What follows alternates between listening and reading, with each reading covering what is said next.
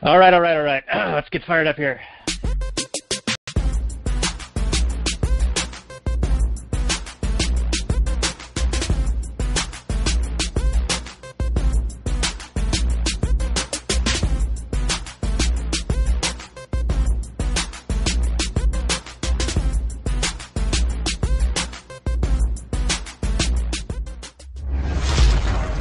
Maximum freedom.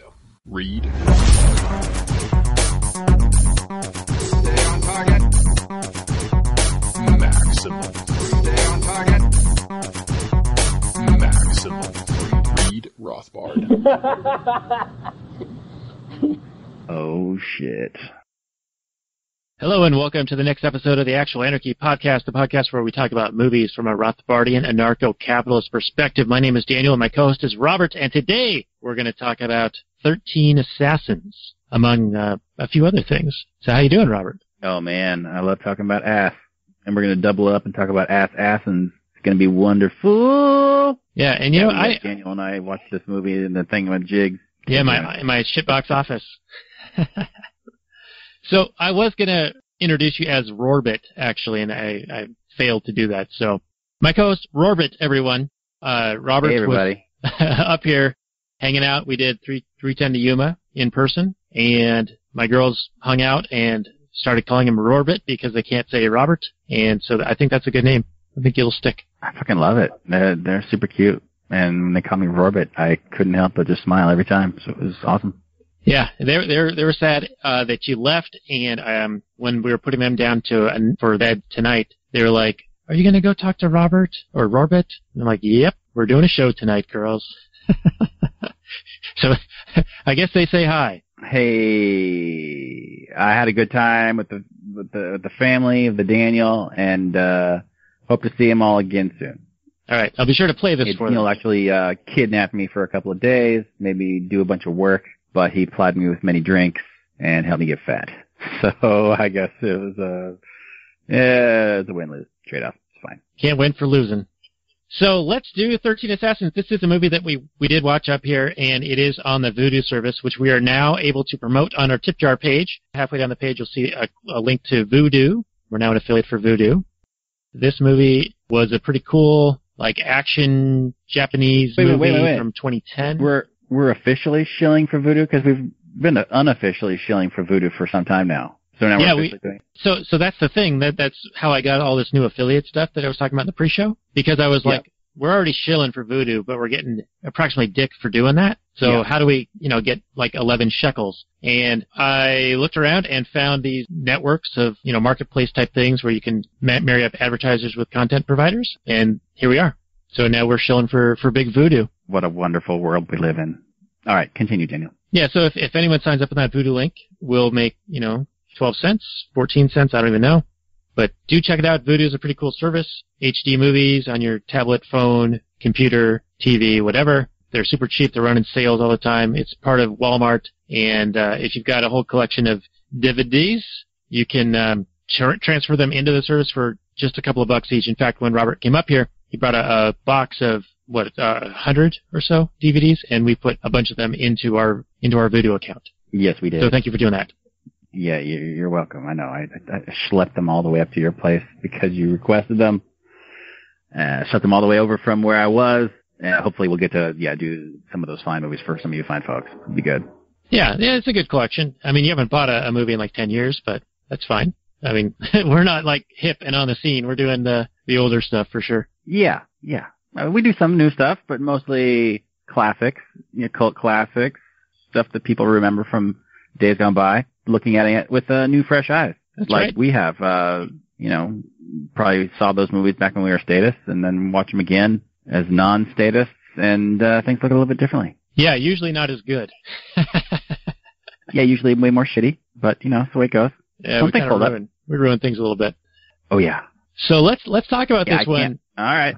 We have to. Let's do it. Let's do this. All right. So this is going to be actualanarchy.com/38, everyone. That's the show notes page for this one, 13 Assassins. And here's the Google information. It's a 2010 drama thriller, 2 hours and 21 minutes, 96% Rotten Tomatoes. People are loving this thing. Ebert, when he was around, gave it a 3.5 stars. This is a remake of a 1963 film based on historical events. Shinzaemon Shimada leads a team of assassins in 19th century Japan to eliminate the ruthless Lord Naritsugu Matsudaira. I'm totally saying that wrong. Naritsugu, all of Japan. Matsudaira, who is wreaking havoc against his own people. Hired secretly by a government official hoping to end Matsudaira's reign of terror, Shimada recruits the best samurai in Japan and then sets a trap for the Lord's large contingent of faithful bodyguards. And that is the Google description, everyone. Box office, $17.5 million. So probably a limited release type deal.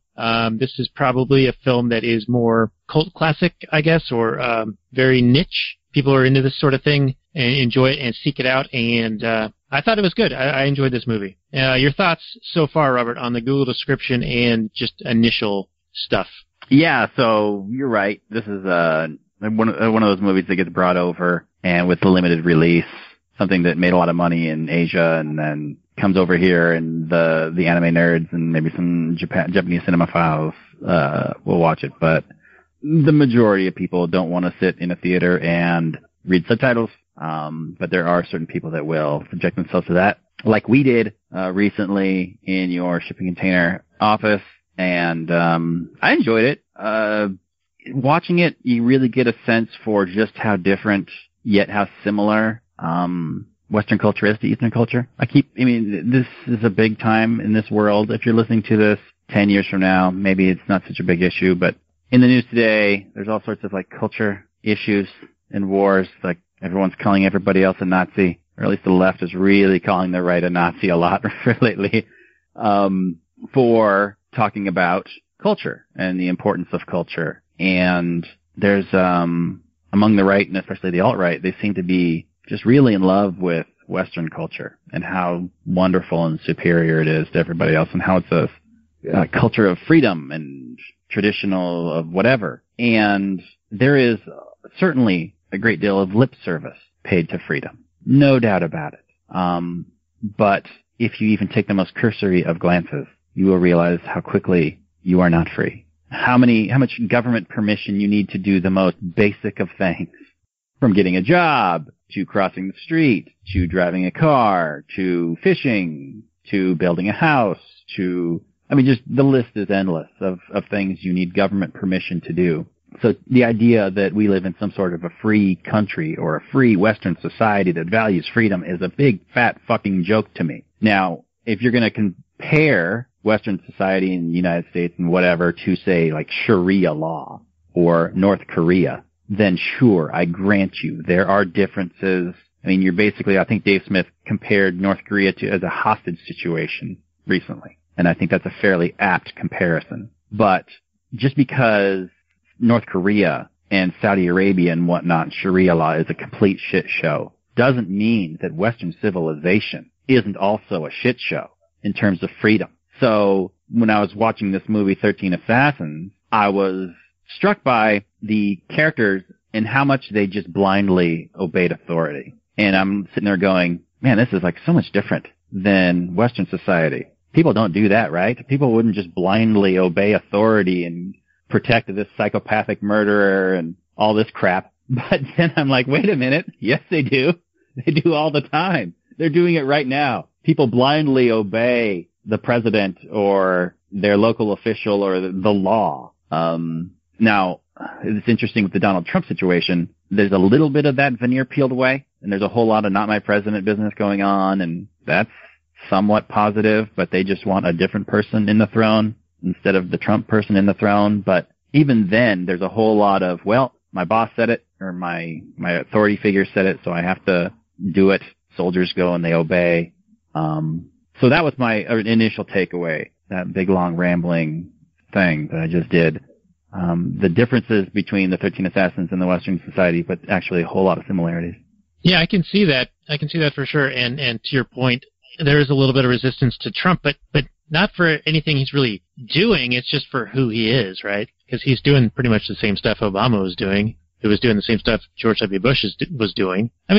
with a slight different flavor, right? A little bit different rhetoric. Right, exactly. What he's doing, people are still blindly obeying to, but how he's saying it, they're like taking offense to. Like, if you're gonna have me go murder a bunch of people, or if you're gonna go murder a bunch of people, at least say nice things first, I guess. It makes it okay. Yeah, say you're doing it for the kids, for the children. Like, Madeleine Albright killed 500,000 Iraqi dead kids, and it was like, oh yeah, it was worth it. Totally worth it. It's worth it, man. Yeah, so that was what I was taking away, because, in the movie, there's this psychopathic, like, son of the shogun, and he's, like, still a high-ranking politician, but he's not quite the shogun yet or anything like that. But he's still a high-level gangster, politician guy. And he's got this whole guard of troops and money and power. And he just sees himself as, some sort of I got the feeling that he felt of himself as some sort of like a disciplinarian, and that the people that he was supposed to represent were people that he felt he needed to discipline and teach and murder because reasons. I mean, did you get a real sense that he was just some psychopath, or did you see that as a fundamental disconnect of what power does to a person's brain? Because, I mean, he was a bad guy, that he went and killed people, but he actually killed people himself. Not that he was ever in any real danger, really. I mean, he's stabbing people in the back and shooting people with arrows who were just helpless, tied up. But other than acting on his own accord, there's no real difference between him and any other politician. I mean, one person enacts a law that kills a bunch of people or impoverishes millions of people, but he goes and shoots someone with arrows. I mean, they're both pieces of shit in my book. One does it with one level removed or a couple levels removed. Therefore, it seems like he's not really the cause of the thing, but of course he is. He's the ultimate cause of it. Not the proximate cause, but the ultimate cause. Yeah, I think he was a bored guy. He wanted to be in danger. He wanted to have a rush, like a thrill. Like, he had kind of this boring life, and he was very sadistic and a psychotic guy. Says here he was the half-brother of the shogun, so he was protected and basically allowed to get away with doing these violent rapes and tortures and murders of people just at will. Like, he could just do it. And the shoguns who were serving him had this, I guess, minor dilemma in that they were sworn servants to the guy, and their loyalty was such that no matter what he did, they had to obey him. Otherwise they would be dishonored, or I'm not sure exactly how the culture works, but it's like like you were talking about, Western and Eastern culture is a little bit different. I think that they take obedience and what's the right word? Saving face or making sure that you're doing what's expected is much higher on their value scale. I'm totally butchering this. But you get what I'm saying, right? Like, honor is a big deal for them, and following orders. It's huge. Right. It's so important to them. And I was going to say that, this guy was a piece of shit, and he definitely saw these other people that he was killing as less than him, less than human, like dehumanized. He kept calling them like monkey people or hill people and whatever, and like their necks are hard to chop off because they're hill people or hill monkeys or whatever. Anyway, what you're saying about the honor. So they have such a strong sense of honor. Like, if they feel that they are breaking that honor or violating that honor in any way, they would rather kill themselves than live with that dishonor. And that honor, it's like, how do you even, so ingrained. It's a form of social norms, right? Social control, where clearly you don't need some sort of authority hierarchy type situation, because everybody's going to be so wanting to conform to this kind of collective thing. I'm kind of butchering it too. How do we even put it? It's like a hyper social norm, where it's the most important thing, like you said, with the higher value scale placed upon, social conformity. But then the government politicians come in and kind of like hijack that and say, hey, you believe in social conformity. Okay. So also included in the social conformity is obedience to your lord and that sort of thing. And so anytime you disobey him, it's like the ultimate heresy, and you would rather die than do that. Right. So, and rather than really do anything about it, they would show disdain or protest by committing seppuku, by killing themselves. So I'll just read part of the plot here. 1844 in Japan, Tokugawa shogunate is in decline, and Naritsugu of the Akashi rapes, tortures, and murders his citizens at will. He's shielded because the shogun is his half-brother. The shogun's justice realizes that the situation will escalate after Naritsugu ascends to a higher political position. After a wronged party publicly commits seppuku as a way of showing disdain for Lord Naritsugu, Sir Doi seeks out a trusted older samurai, Shimada Shinzaemon, who served under the former shogun, and secretly hires him to assassinate the guy. And Naritsugu's loyal retainers, led by Hanbei, an old contemporary of Shinzaemon, learn of the plot by spying on Doi's meetings. And then it's like this chess match. There's a lot of gamesmanship going on as they're plotting and counter-plotting to kind of set this trap to finally assassinate this guy. Yeah, it's these two old samurai who both serve their different lords, and it's really based on who each of that person is and their personalities and how that they're going to approach this problem. The one guy who has to defend his lord, even though he knows he's a piece of shit, that's his identity is all tied up in this servitude. So he can't even imagine breaking that. Like to dishonor his lord is like the most unthinkable thing. So when his lord is actually physically in trouble, it's like Secret Service style. They just jump in front of the arrows and do everything they can to throw their bodies away like garbage to protect this piece of shit. And it's really, really disgusting. It happens all the time, even today. But it's really, really gross.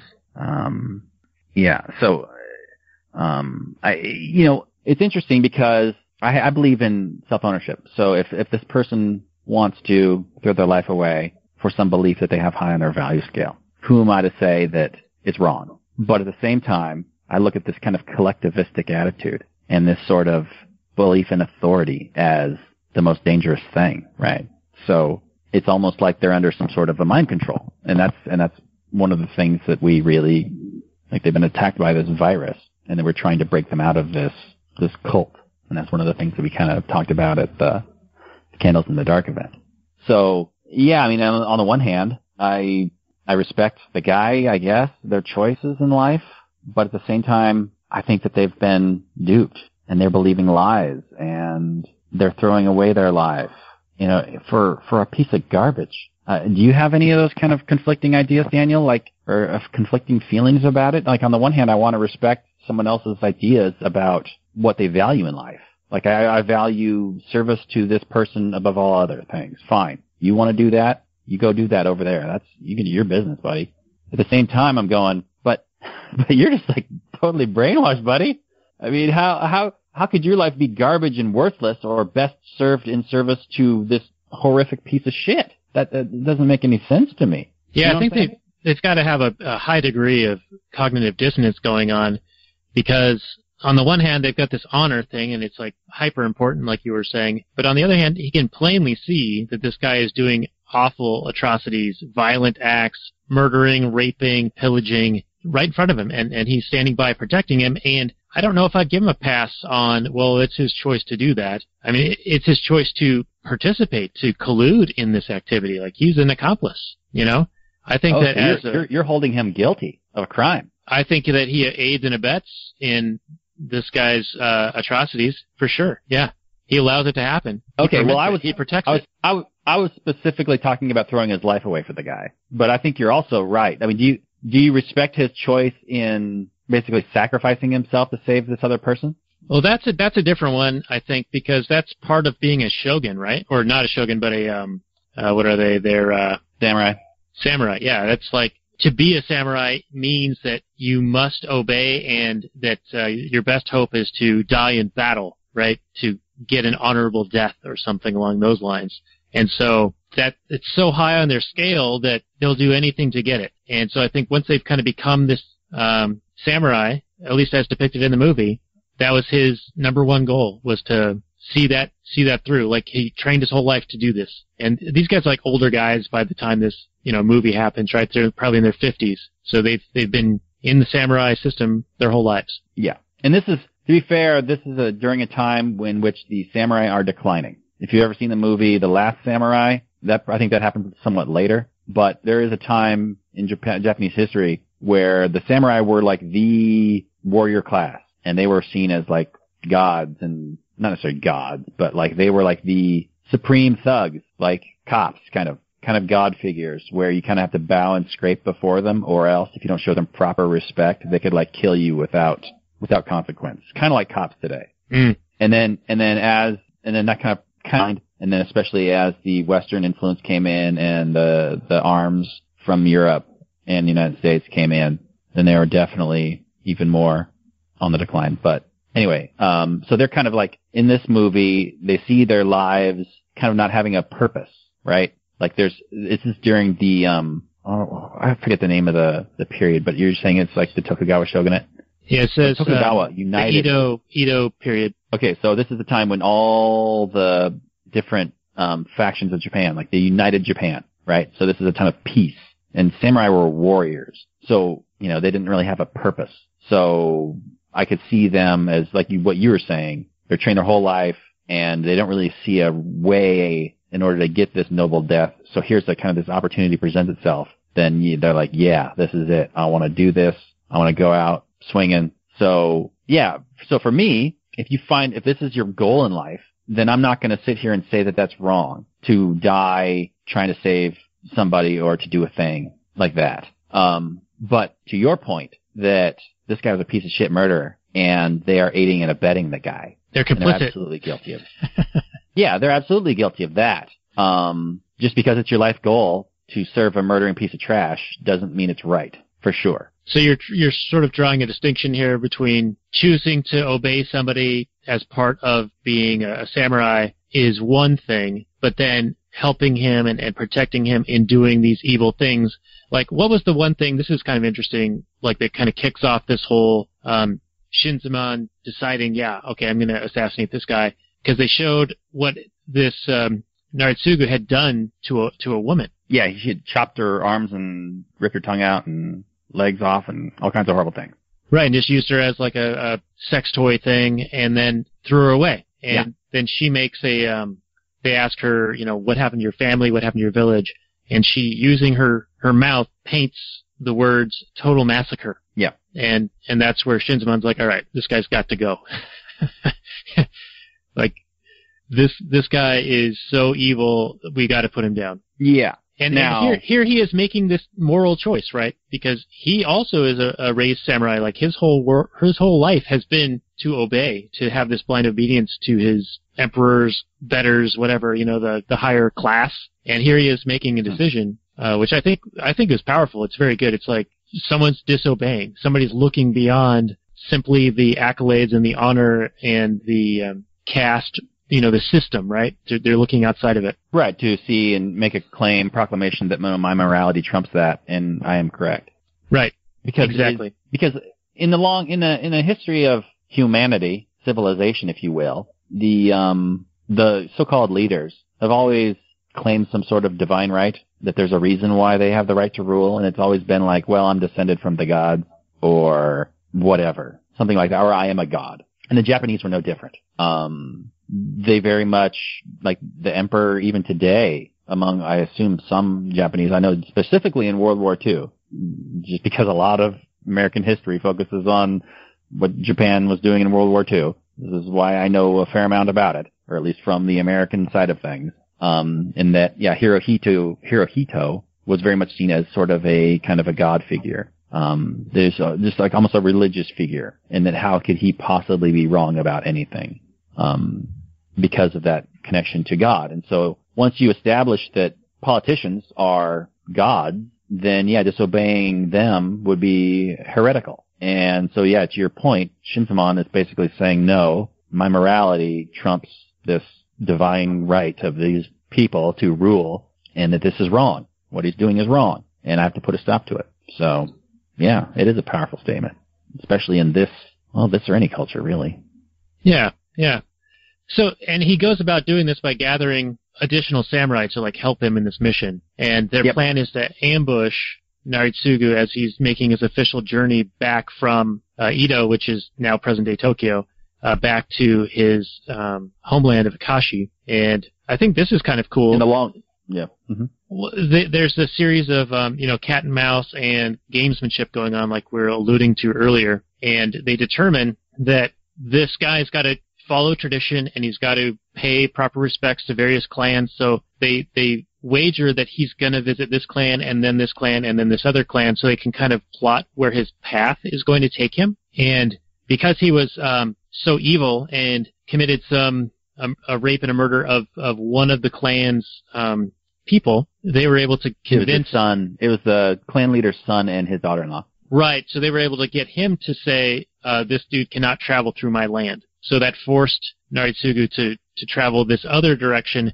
going through a town that Shinzaemon was able to buy and set a trap within the town, like building up collapsible walls and spikes and boulders to fall down and dynamite, like just a bunch of crazy, like contraptions that they would lure these guys into the town and then just raise hell and destroy them. Because there's 600 men in the Naritsugu like cadre in their little traveling band of murderers. There were 200. At first they said 75, but then they were like, oh, okay, no, 200 or 70. Then it was 200. But watching the movie, it seemed like more like as many as were needed because they just kept coming in. It seemed a lot like more than 200. Yeah, it did seem like more than 200 because I'm like, wait, that guy, the sword dude who was badass, like he just chopped up like 35 guys, and all of a sudden there's 100 more. It was like it was crazy. And then all of a sudden there's like none left. It's like there's a swarm of them, and then eventually the assassins, the 13 guys, get killed off one by one, and one of them's like this hunter guy, right? This like crazy wild hunter guy. Yep. And then the spigot dries up, and there's no more of these guys. And then there's Naritsugu and this what's the guy's name? Who's his protector dude? I don't remember his Hanbei. name, but yeah, that's right, Hanbei. He's his chief of staff, essentially, samurai dude, protector dude. Yeah, so it says here the town was converted into an elaborate maze of booby traps and camouflaged fortifications.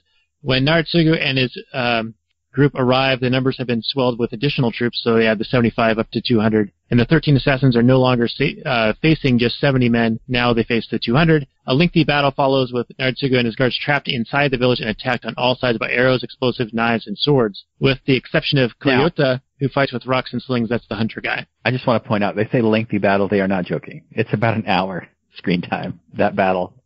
It's most of the movie. Yeah, and I think it's most of the appeal to the movie. I think at least for that niche audience that we were talking about before. I mean, the story's interesting, of course, and it's got that gamesmanship going on. But yeah, people are here for the sword fights and the blowing up and the action. Yeah, and I appreciate that there were 13 of them, and they're going up against 200. But there were some questionable things, like so they get them all trapped in this town of death, and then they start unloading on them with dynamite, and then they're picking them off with bow and arrow, and then they get I forget what they said. There's like either 70 of them killed or 130 of them killed or whatever it was, the number was, and then they were like, okay, let's go fight them hand to hand now. Like there's 13 of them, and they're still getting outnumbered 10-1 at least, or something like that. And they're just like, yeah, bring it on. It's like, okay, it's fun. I don't know how realistic it would have been, but it was fun. Yeah, it was weird because they still had a bunch of arrows and a bunch of other traps to set off, and I would have been like, all right, use all that stuff while you have the advantage, and then get down there and clean up. Yeah, fire till all your arrows are gone. Why the need to be all like hyper masculine, manly? Look, I'm going to take on 20 guys at once, kind of a thing. I mean, there wasn't, except for the one main sword badass super killer guy. I think they did a pretty decent job of showing that they're not like the most amazing swordsmen ever.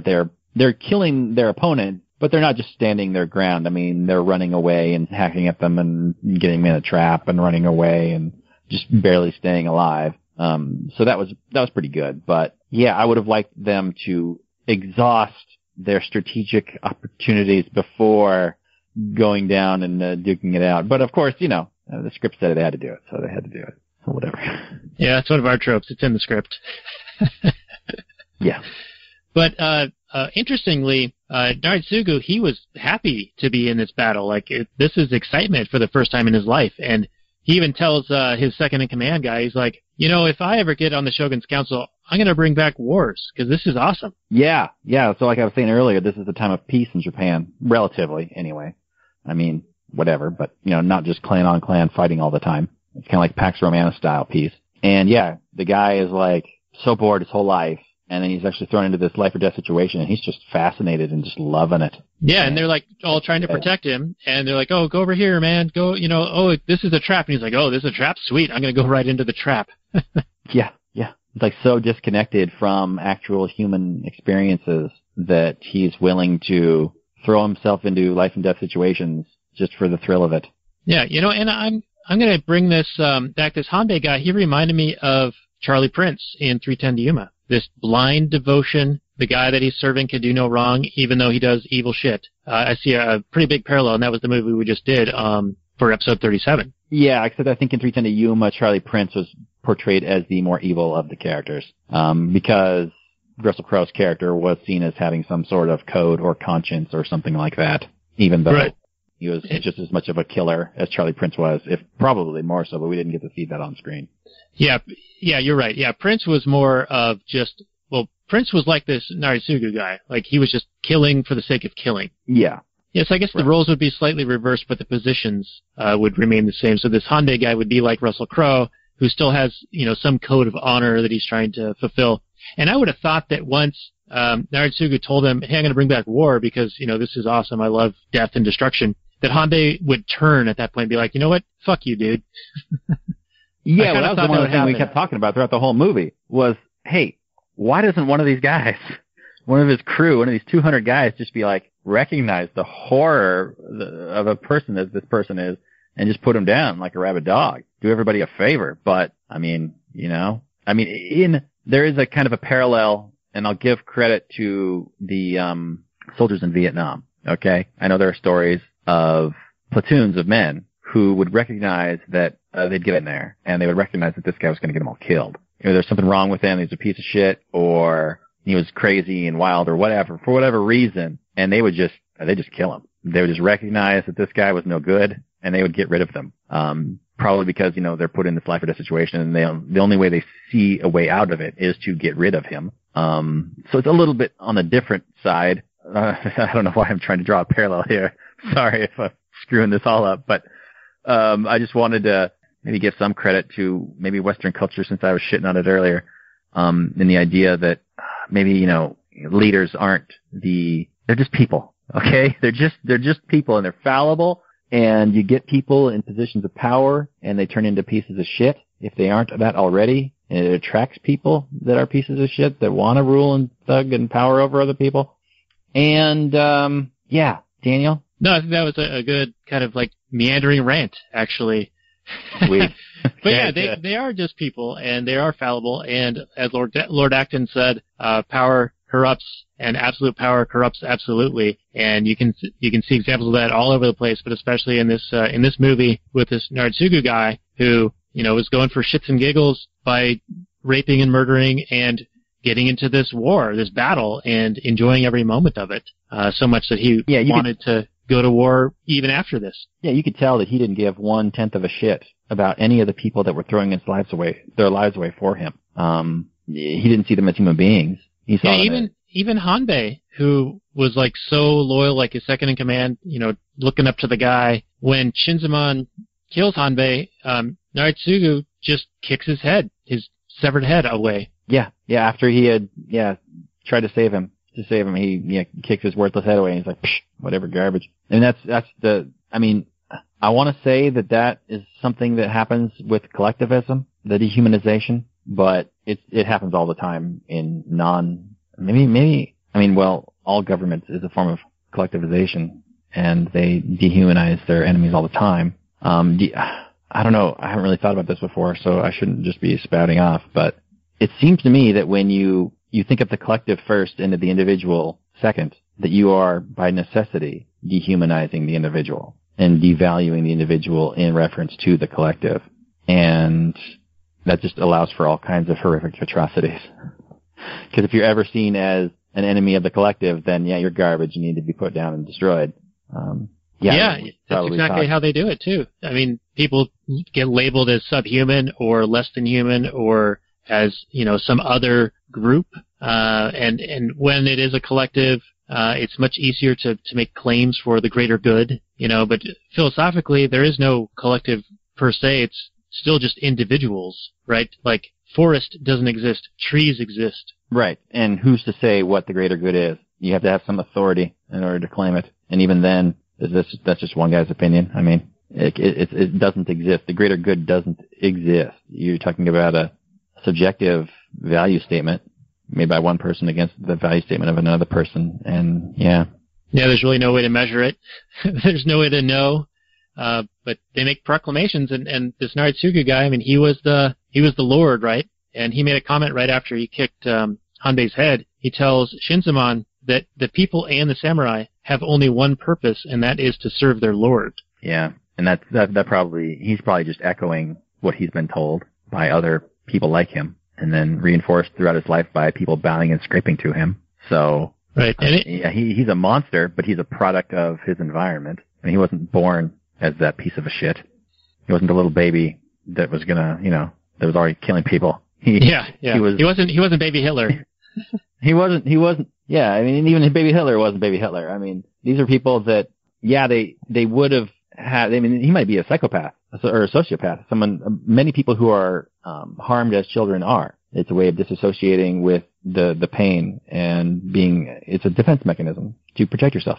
But without a bunch of people bowing and scraping in front of him and doing whatever he says, then he's not going to be a monster. He can only do as much damage as he can do before somebody puts him down. But instead, you've got this culture of bowing and scraping to this godhead figure, and he's able to do all these horrific atrocities. So, in the end, as I always say, as Larkin has said, it's the belief in authority as any kind of legitimate thing that is the true monster here. Not to say that he's innocent. I mean, I still think he's guilty. He's still doing it. He owns himself, and he needs to die.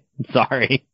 But without the belief in authority, he would only be able to do so much. But with the belief in authority, he's got people protecting him and bowing and scraping before him and reinforcing this horrific behavior. And like you said, aiding and abetting this behavior. Yeah, and it seems like he was doing it because, I mean, perhaps growing up, everything was done for him. He didn't have to work for anything. He had servants everywhere. All of his wants were immediately satisfied, at least, in the contemporary time of the early 1800s here, 1844. Right.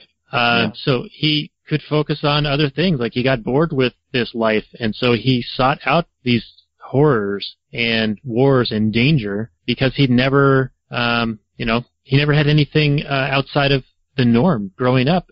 I'm totally guessing here, right? But it seemed like he had this, all my shit's taken care of, therefore I need to seek out something outside of this. Well, yeah, and he's never had to struggle. So he never had the appreciation for what it meant to struggle. So all these peasants that are barely scraping by and just living, he has no appreciation for any of their trials and tribulations. To him, they're just playthings.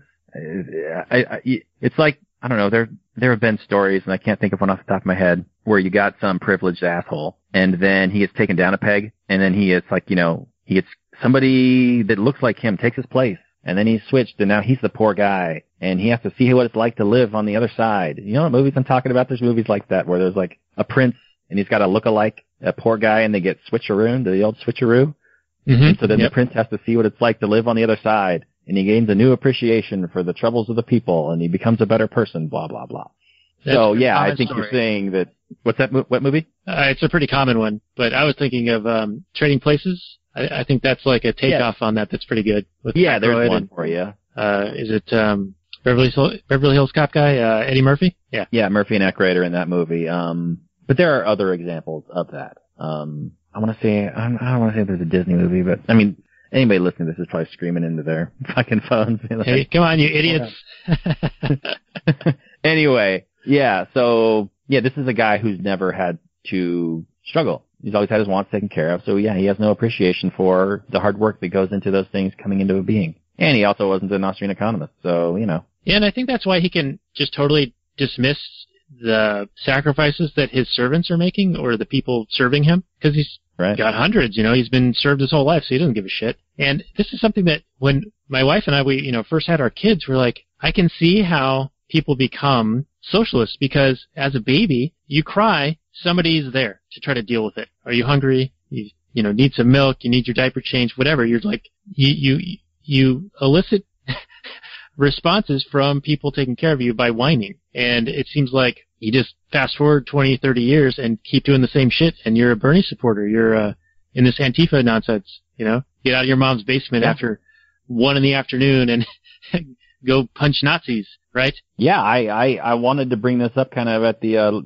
Candles in the Dark thing, but I didn't think it'd be really productive because, I mean, what are you arguing against? You're arguing against a family unit? I mean, that's a dumb argument to make, I suppose, probably. But, yeah, families reinforce socialist ideas just by the very fact of here you are responding to them whining for a thing, and here you are giving it to them, or, getting everything for free. And so then, you translate that from having parents to having a government, and you get handouts from parents and you get handouts from the government. And it's people that aren't, they're not growing up, and they're just making that transition from one embryonic experience to another.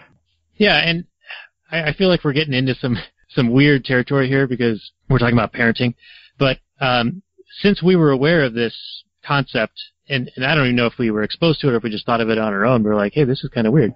So we actually, go out of our way to make sure that our girls are learning that they need to work to provide value, to receive value. And so they're already doing chores at 2 years old and 4 years old, and they're earning money, and they're picking things that they want and they're saving up for, and we let them know, all right, you have this amount of money and this is how much the thing that you want is, and, it's going to take a little bit more time to be able to earn enough to buy that. And then, if you want to buy it, you can, or you could do other things with the money. You could save it, or you could buy this thing and this thing. And you know what the 4-year-old said after she earned enough money to buy the thing she'd been wanting for over a month?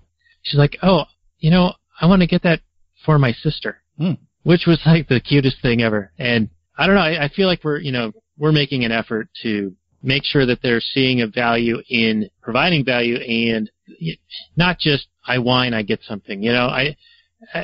This is not really a well thought out moment here on the show, but I think that a lot of people. Wait a minute. Are any of our thoughts really well thought out that are on this show? It's okay. I digress. Yeah. But I do feel like there's like you were saying, there is a certain amount of people don't have to grow up, right? Like you were saying, parents are taking care of them, and then the government's taking care of them, or the school's taking care of them, and then the government's taking care of them, or whatever. And I don't know where this fits in because everyone, there's all sorts of horrors in the world and bad parenting and children in bad homes and all these things. And so it's hard to know like where these things come out, right? How they happen. Steph talks about, the prevalence of spanking or other types of abuse will lead to higher drug abuse and other negative consequences later on in life. But I think that, there is a certain style of parenting or lack of parenting that contributes more to this staying a child in the mind, this mindset of perpetual children, perpetual childhood. And so, I don't know, I think like libertarian type parents, if they're hearing this show, think about it and see if there's anything that you'd want to do to try to address that. We're trying to do stuff about it. Yeah, I think it's a hugely important thing that it's part of preparing your child for their future, is to have them understand that there's not always going to be a nanny because they're going to take care of them. It's a cold world sometimes. And not to say that there isn't charity and people that care about them and all that sort of thing, but to not just expect a handout just because you exist, therefore you deserve something. And that's the state of nature. That's the state of nature out there. It's only through hard work that we create things that allow us to have wealth and comfort. And nature's oppressing me. You deserve it. This reminds me of Kroll, however you say the name, in Star Trek Beyond. He was like, you need to struggle to be able to realize your strength or become strong. Yeah, but he was like, you have to fight wars all the time. I mean, it's one thing to struggle and challenge yourself and to work hard, but it's another thing to get murdered in a war. I mean, come on. He's talking in the collective sense. He's like saying Star Trek, or he's saying that like the Federation is growing weak because they're not at war or something, because that brings up the best in you. I mean, there are innovations that happen in war. Sure. Weapons. Good for you. Anyway. Yeah, well, that sounds like this Naritsugu guy and the whole samurai class, like, worrying, like, what's going to happen to them in this time of peace. Like, they sort of depend on war to achieve that honor, that honorable death. Well, yeah, and also it's kind of like their reason for existing. Like you said, not achieving an honorable death, but also what do we need all these soldiers standing around here for if we're not at war and we're not under threat and we're on an island and nobody's coming across in boats to, it's like standing armies aren't really a thing. I mean, there are now in a world perpetually at war, but for the Japanese in the 19th century, especially the 18th and the 19th centuries, it's kind of hard to justify the expense of having a whole bunch of highly paid murderers and soldiers standing around without, any threat. Yeah, so is this just a matter of, like, maybe they hadn't figured out to always have an enemy, like Orwell hadn't written in 1984 yet? They didn't have domestic terrorism yet? Yeah, they didn't have ideas to declare war on. Drugs, poverty, terror, whatever. Yeah, I think that, it's just not as advanced government they didn't have back then. They couldn't think of war to have against an idea. You're right. Yeah, because that would have solved all their problems. Oh, yeah. Well, once the Europeans land and the Americans land, then they can probably, like they did in Last Samurai, they started militarizing then because they're like, well, we're a part of a bigger world and we could be attacked any time. We need to start militarizing. So that was a good excuse for that. But yeah, in this time period of this movie, they didn't have that excuse at the time. Yeah. Now you mentioned guns earlier, and there is that scene where they're trying to go through that one guy's land. Makino, is that his name? Yeah, Makino. He blocks the highway, and Naritsugu's like, "Fuck you, dude! I'm going through." And I was so hoping. I mean, it was like 40 minutes into a 2-hour and 20-minute movie. But I was like, Makino, he's right there. Just kill him. Kill the guy. Yeah, just pull the trigger. He's right there. Just have an itchy trigger finger. Just at that second, just do it. Yeah, because all of his defenders had guns and were pointing him at Naritsugu, and yeah, they don't do it. Yeah, and that was weird that was the only appearance of guns in the movie. You would think that maybe the assassins could have had a gun, but I guess if they did, then maybe it would have been too easy to just shoot them. Yeah, I wonder if there was samurai use swords. It's not honorable to use very guns much so. Or something like that. I'm not an expert in Japanese culture and history, so take my words for what they mean or what they are. But I am an expert in some of the movies that I've seen about Japanese history and culture. And from what I mean, if you watch like The Last Samurai, and I don't know how accurate this shit is, but it's what and I did take some classes in college about Japanese history and like the Book of Genji and that sort of stuff. But if you watch that movie, it's all about the ancient samurai and their bows and arrows and samurai swords versus the modern gun-filled army. So I don't know of that time. I don't know if it's necessarily a cultural, like, we don't believe in using guns, like, principally. It's like have a principle, like a Batman-style principle about it. Like all their parents are murdered by guns. But they can still use missiles. Right, they can use missiles and they can use cars to smash people. It's fine. But or if they just felt more comfortable, with bow and arrow and riding on horseback and who knows what. I don't know. Yeah, now I wonder if this they was definitely fought differently. Because that was a time when, like Civil War time, Revolutionary War time, where you would have regiments of soldiers just standing in rows and then firing, and then, because you had, one shot each gun, right? So you had to have a guy next to you or behind you reloading for you and then handing you a new gun to shoot. But the samurai, they're on horseback and they're just riding around all over the place, guerrilla tactic style, like firing a bow and arrow and riding away and shit like that. So you're very much a different culture. I can't see a samurai who's used to riding on a horse, firing a bow and arrow, grabbing a gun, and then standing in a line with a bunch of other guys. Maybe. Hell, I don't know. But it seems like maybe there'd be just stylistic differences. I don't know how to explain it. I'm not an expert. I just talk out my ass on this podcast. That's what we do.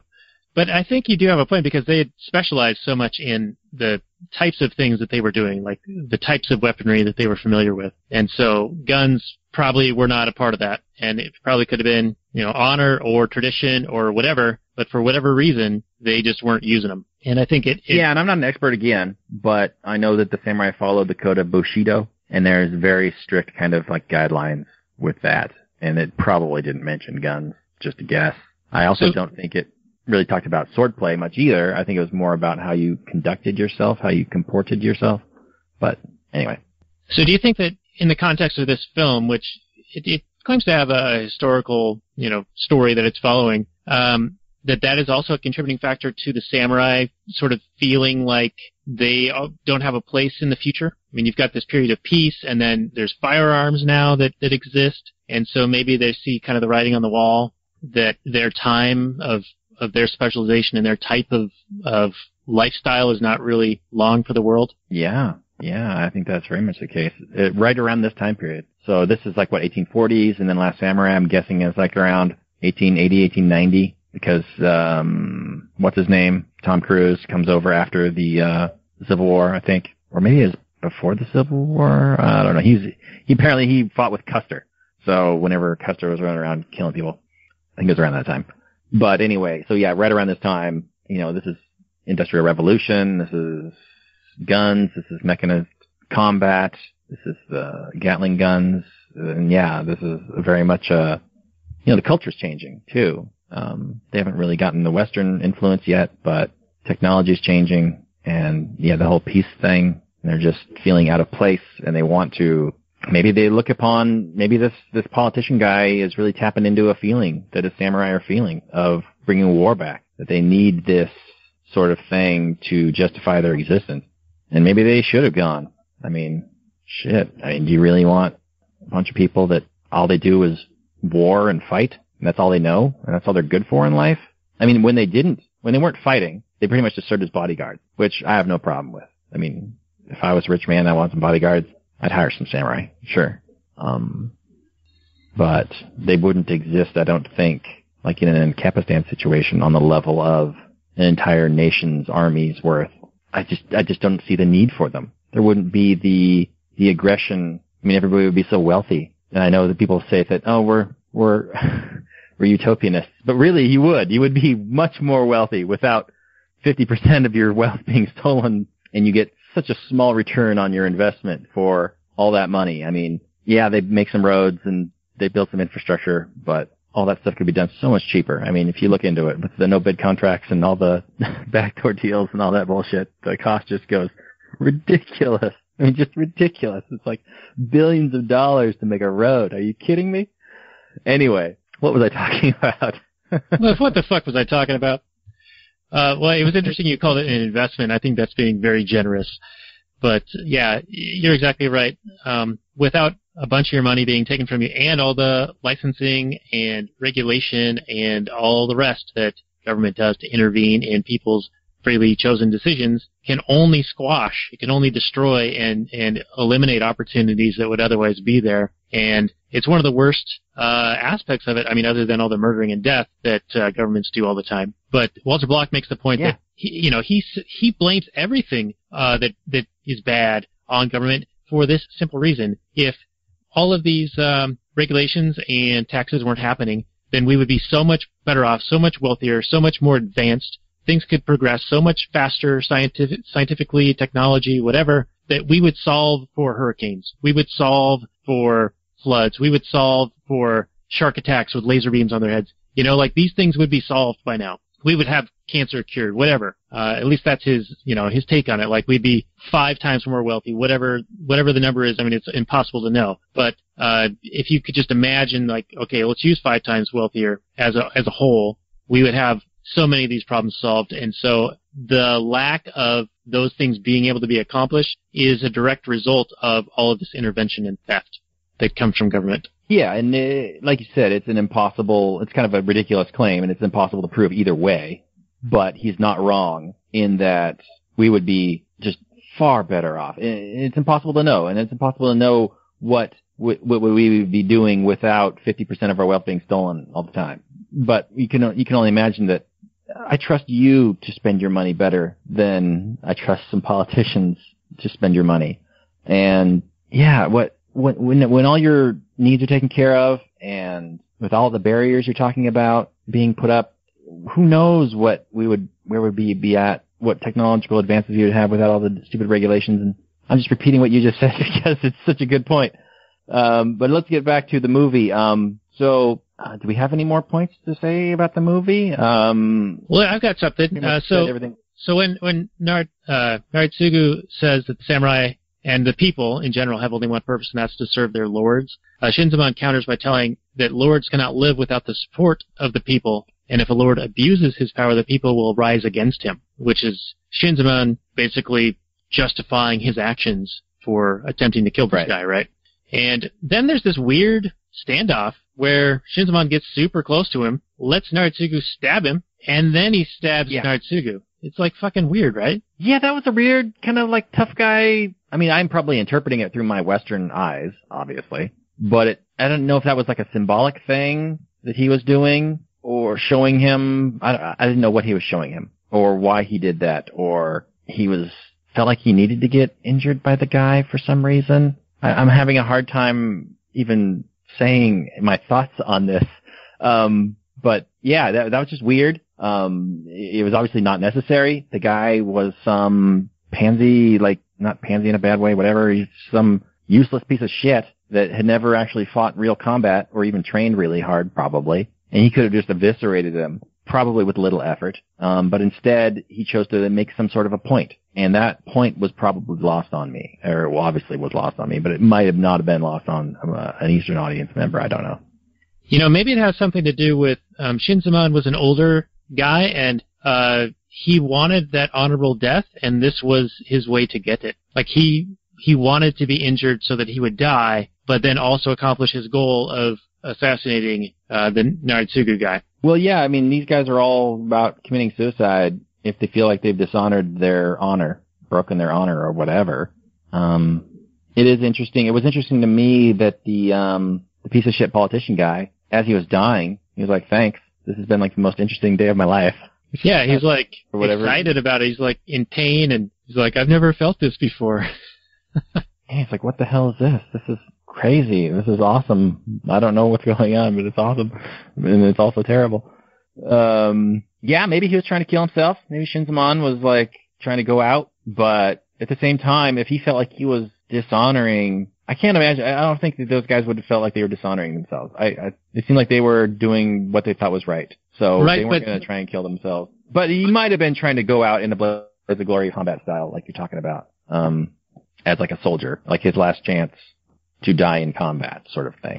Right, but then also, I think that there would have been some ramifications or consequences of him breaking the code of following their leader, right? Like, he chose to defy that by murdering him, but I think there would have been consequences to him making that decision had he survived the encounter. Like, I think he would have been dishonored. Shinzaemon didn't survive, though, right? Shinzaemon? Yeah, he did survive. No, he died. And then his nephew, I think, is the one who wanders through all the carnage and then meets the risen from the dead Lazarus-style hunter guy who got stabbed in the neck during the battle and got speared and was like dead. And then he's like jumping around at the end like, oh, hey, that was some battle.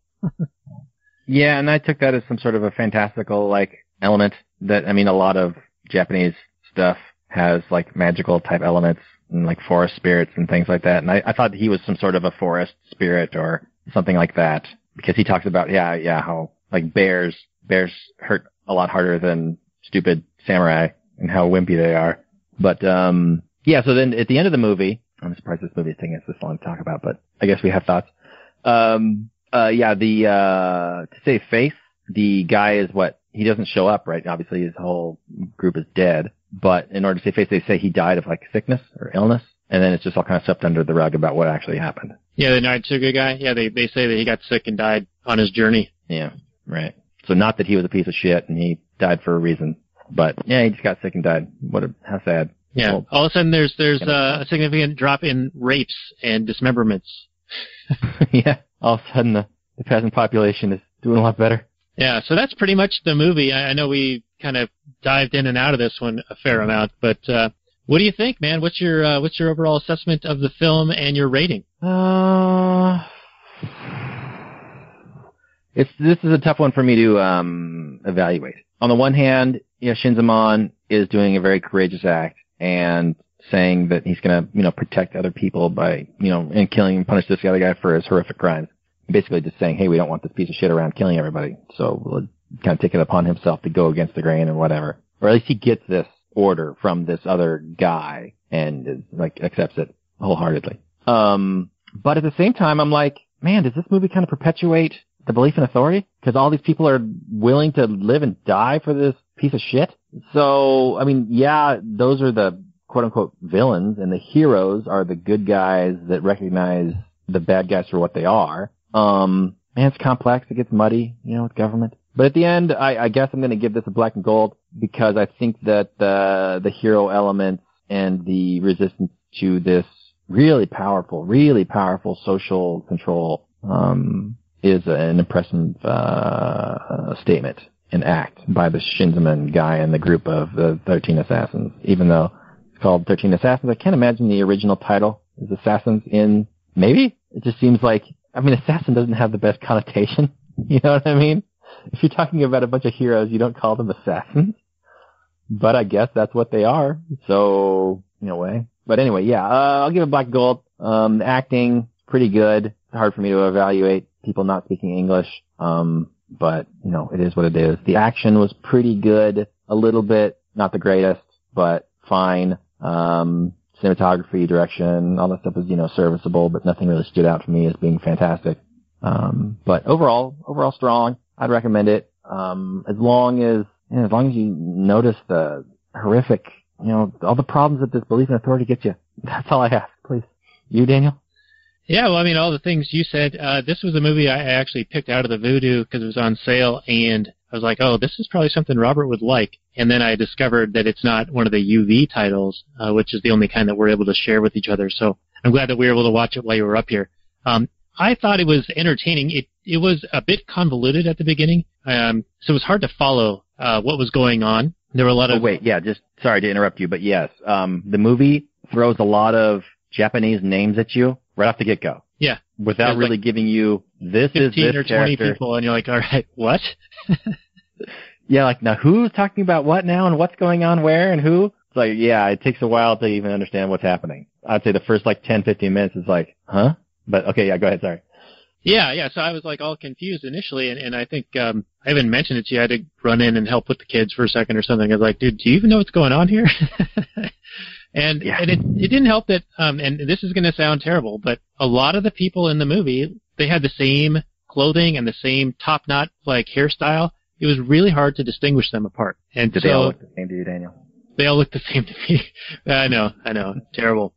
But, so that made the setup kind of hard to follow. I mean, I got the gist of it, this guy's really fucking bad, and they show him doing really terrible shit, like murdering that family in this courtyard and just basically torturing them, right? Like arrows in legs and then the arms and then killing them. He was doing it for sport and for sadistic pleasure. And they're clearly making him out to be, as evil as possible in the film. And he may have been, I don't know. I don't know how historically accurate it is, but it certainly does make you hate the guy. And it makes watching the rest of the movie so frustrating because you're like, oh my God, you're right there. Just kill him or do something about this, don't allow this to happen. There's so many moments in the movie you're like, it could end right now. You could just do it right now. But again, you can't tell the whole story in 10 minutes in, right? You can't just end it, otherwise it's not a movie. But related to the things you were talking about, I thought the action scenes were really good, if a little hokey. I thought that their contraptions and traps weren't quite as spectacular as I thought they would be, or as destructive. I kind of thought that buying the whole town and setting these traps ahead of time would have been more effective. But the action was cool. The badass swordsman guy was a badass swordsman guy. He was just mowing through people, and whenever he got on screen with that sword out, you're excited to see what he's going to do. It was like watching Wolverine in Logan, rip the claws out and start hacking away at the at those carjacker dudes. Oh yeah. But it also was a little bit. Go ahead. No, I was just going to reiterate. Yeah, he's like the Clint Eastwood, just badass. You want to see him just unleash hell, and so you're rooting for him to just start mowing through peeps. But yeah, there's one good scene where he really does that, and there's probably a few scenes where he does it a little bit, and then there's one kind of super scene where he does it a whole bunch. Where it's kind of weird because he set up all these swords all around this area. I'm going to use these swords exactly perfectly to kill these guys at this specific point. But there's never a really good reason for why he needed the swords, because he slashes a guy with a sword, and then for some reason he just kind of drops it and then grabs it for another sword. It's why did he drop it? Why didn't he just keep holding on to that one sword? That one sword seemed perfectly fine. I don't understand. He doesn't throw the sword and impale a guy against the thing. or have the sword break on him. I mean, we're talking about katanas here. They're not going to break. But anyway, that was just a little quibbling. Yeah. And then, my little bit of quibbling, which I was about to get to, was that it seemed like the assassins, when they were killing them off, it felt like in Rogue One where they just had to kill them off to kill them off. All the characters. Yes. And it felt a little cheap, a lot of them. I mean, they tried to do it a little bit different and inventive for a few of them, but yeah, it just felt a little ham-fisted, I guess. Yeah, like they survived all these crazy things, and then they just die like at this point. And you're like, okay, so you just didn't want him to live. Right, yeah. He just had to die. You only wanted like one or two survivors, so these guys have to die. Yeah, I know what you mean. Like they just kind of seemed to had to die for some reason. Right, and they didn't lose any of the guys right away. It was all after they'd already kicked some serious ass, And so it was like, wait a minute, they're overmatching these, 600, 800, 1,000 guys. I know it said it was 200, but man, you watch this movie. Someone should actually take the time and go and count how many enemies are in this thing, because there's way more than 200. Yeah. But yeah, like you said, he's mowing through. They've already established these guys are like really good swordsmen, so they're mowing through a bunch of people. And then you get to a point where it's just like, well, they got to start killing people off, so they just kind of do. Not for any particular reason, but just because they need to die for time considerations. Almost. Yeah, exactly. And I feel like they should have red-dawned it a little bit. Like you lose a couple at different points in the movie or in the battle, right? Like a few initially when you're outnumbered, overwhelmed. I don't know. Yeah, it just felt a little cheap. Anyway, I digress. But other than that, I mean, those are minor quibbling things. I really enjoyed the movie. I liked seeing the internal struggle with Shinzaemon, with, his code of honor, and then deciding that this guy is so evil that despite this code of honor, I'm going to make a decision to deal with this. And, I think that's a powerful message. Like, you don't have to fall into what the authority tells you. You are your individual, like you were saying earlier. People have self-ownership. You can make your own decisions. And I think that is a very strong message to have. So I'm black and gold all the way on this baby. Sweet. Well, I think we should wrap it up, and then maybe we could do a little bit of overdrive, and I can rant about some things, or unless you want to tack on to the end of this thing. Let's turn the frogs gate. Ranting about some crap. We'll turn the frogs gate. Okay, right now? No. Let's end the show, and then we'll do the overdrive, maximum Kathleen overdrive, Kathleen Turner overdrive. All right. Well, hey everyone, this has been episode 38 of the Actual Anarchy podcast about 13 Assassins. Really cool movie, as you just heard for I don't know how long we've been talking. If you want to support the work that we do here, it's actualanarchy.com/tipjar. This episode and show notes can be found at actualanarchy.com/38. And appreciate you joining us. Appreciate you being a supporter. Your comments and your likes and shares and ratings and all of that would be greatly appreciated. Keeps us motivated to keep doing this. And I'll just say good night. We're going to move into overdrive right after this. I'm going to Robert, you can say a few words, and then we will end the show officially and then turn the frogs gate. Well, here's a few words for you all people. Just live free. Thanks for listening. Thanks for your support. We do appreciate everything you do. And just keep contributing to a more free world. We appreciate it. Thanks for listening. Oh, yeah, and one more bonus thing I want to add is that if you like our content, you are sure to love a few of our friends, libertyweekly.net, Battle for Liberty, and Libertarianism for Normal People. They all have shows, they all have websites, really good stuff. We've been guests, they've been guests, so do check them out, support them, help spread the message of liberty and freedom and anarchy. So, good night.